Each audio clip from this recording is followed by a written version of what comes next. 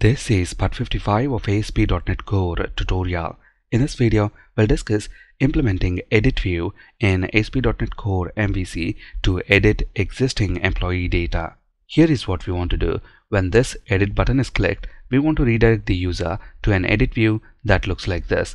We want to retrieve the respective employee details and display them on this form so the user can change the details that he wants to change. And then once the update button is clicked, we want to post this form back to the server and update the respective employee record in the underlying database table, including the image. In this video, we'll implement this edit view and the edit action that responds to HTTP GET request. In our next video, we'll implement edit action that responds to HTTP POST request when we submit this form by clicking this update button. The first thing that we want to do right now is when this edit button is clicked, we want to redirect the user to the edit view. This list of employees are coming from our index view, which is already open within Visual Studio. Here is our edit button. When this button is clicked, we want to redirect the user to the edit action within our home controller. To specify the name of the action method, we use asp-action tag helper. The name of the action is edit and it's going to be within our home controller. To specify the name of the controller, we use asp-controller tag helper. To the edit view, we also need to pass the ID of the employee that we are editing. For that, we are going to use asp-route-id tag helper. We use this loop variable employee to get the ID of the employee. This is an index view which displays the list of employees. So naturally, the model for this view is an IEnumerable of employee objects. So we are looping through all the employees that we have in the model, and we are using this loop variable employee to get the ID of the employee that we are editing.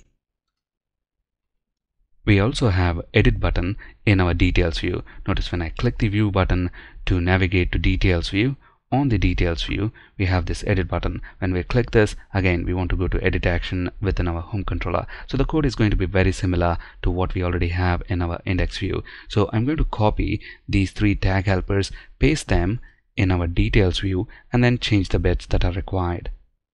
To get the ID of the employee, we are going to use the model object of this view, which is home details view model, as you can see from the IntelliSense. So on the model property, we have employee property, and on that we have ID. Let's save these changes and take a look at the browser. Notice now when we reload this details view, we get an interesting error.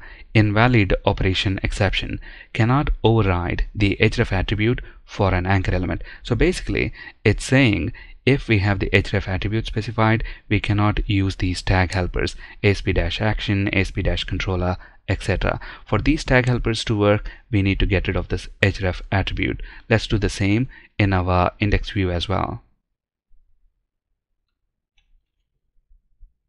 When we reload the page now, it works. But when we click this edit button, notice we have a 404. Why is that? That's because at the moment within our home controller, we don't have edit action. So let's include it. Here is the home controller. Our edit action is going to be somewhat similar to this create action. So let's make a copy of this and then change the bits that are required. The name of the action method is edit instead of create. Now we want to create a view model class that carries all the data this edit view needs. I'm going to place that view model class within this view models folder. Let's name this class employee edit view model.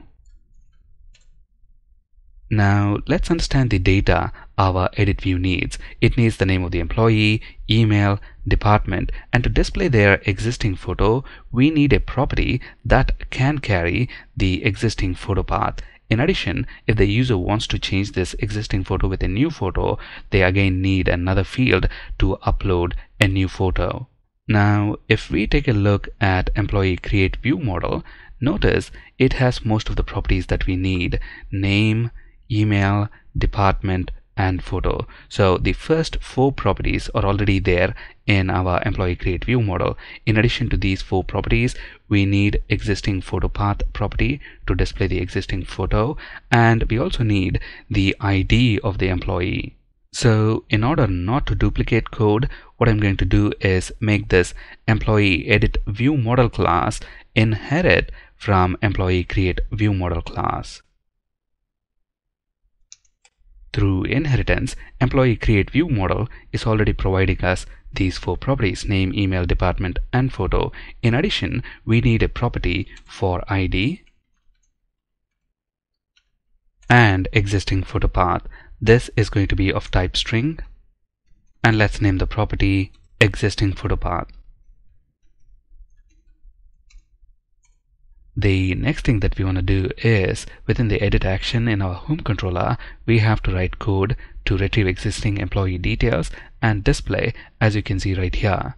To retrieve employee details, we need the ID of the employee. The ID is passed in the URL. So on our edit action method, I'm going to include a parameter named ID. This parameter will automatically receive the employee ID from the URL through model binding. Once we have the ID of the employee within the method, let's create a variable of type employee. Let's call it employee.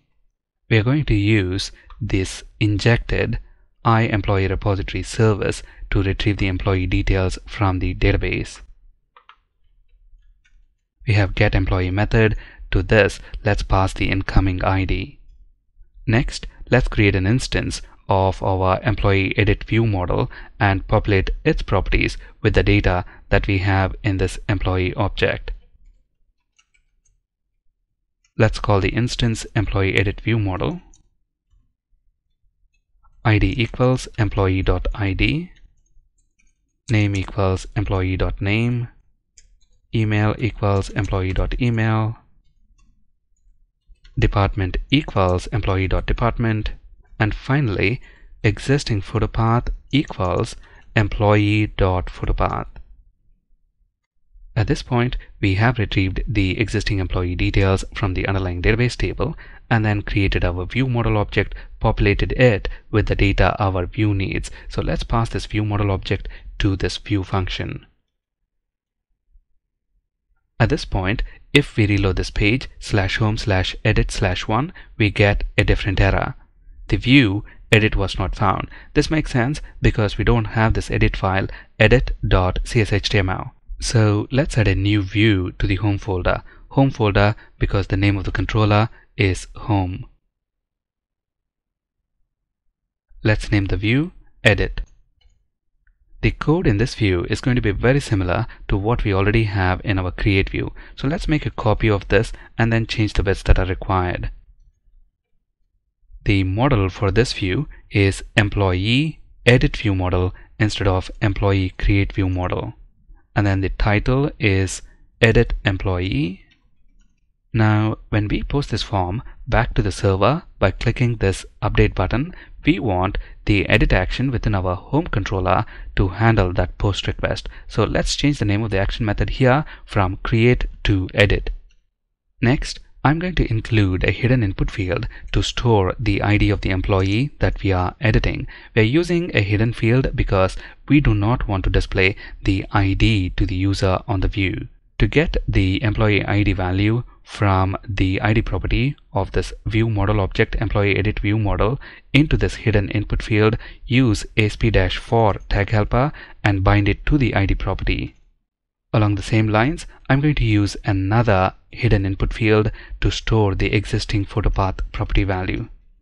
Next, we have bootstrap form group row. Within that, we have a label that displays the text name, and then an input element that displays the name property value, and then a span element that displays any validation errors related to the name property. The same is true for email. We have a label, an input element, and a span element. The same is true even for department. And then we have a field so the user can upload a new photo. Remember, on our edit view, we want to include this photo field so the user can upload a new photo if they want to change their existing photo. And we want the text on this input field to be click here to change photo. At the moment, the text is choose file. Let's change this to click here to change photo.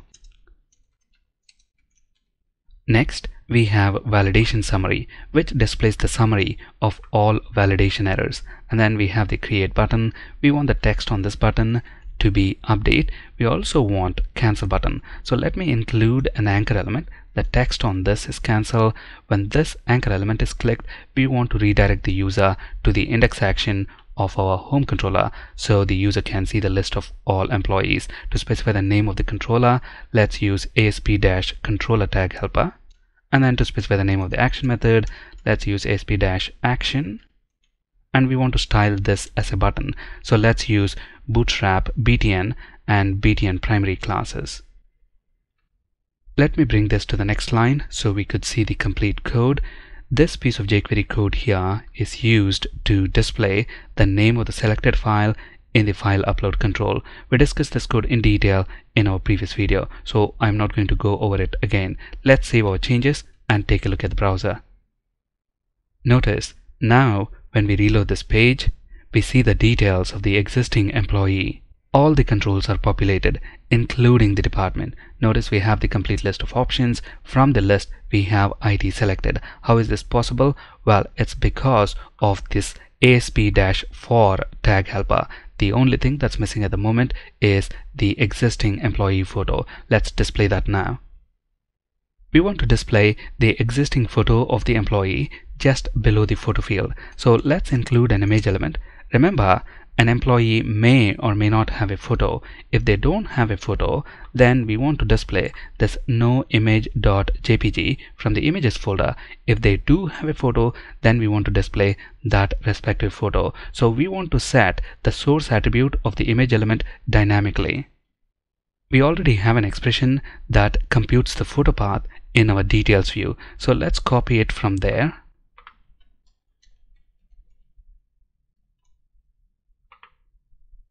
On our model object, the property name is existing photo path.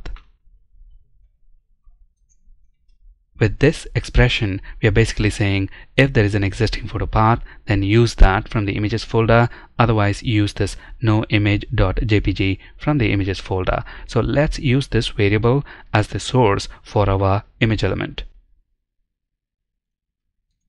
For styling, I'm going to use image thumbnail class. This class is present in site.css file. It basically sets height to 200 pixels and width to auto. On the image element, I'm also going to use asp-append version tag helper for cache busting. To position this image element correctly on the form, I'm going to wrap it with another div element. Notice we have 4 classes. All these are the bootstrap styling classes. Let's close the div element. Notice now when we reload the page, we see the existing photo as well. When I click the cancel button, I am redirected to the list view where I see the full list of employees. When I click edit on any of the employees, we see that respective employee details along with their existing photo. Now if I want to change my photo, I click the browse button and then select the photo I want to update with. And at this point, when I click update button, we get a 404 error. That's because at the moment within our home controller, we don't have an edit action method that handles HTTP post request. We'll implement that in our next video. 3 simple steps to implement edit view in asp.NET Core MVC. First, create edit view model class. This class carries all the data your view needs. Next, within the respective controller class, implement edit action method that responds to HTTP GET request. This method retrieves the data from the underlying database, creates an instance of the view model class, populates it with the data that is retrieved from the database, and then passes that model object to the view. Finally, implement the view itself that displays the data provided to it by the controller action method. That's it in this video. Thank you for listening.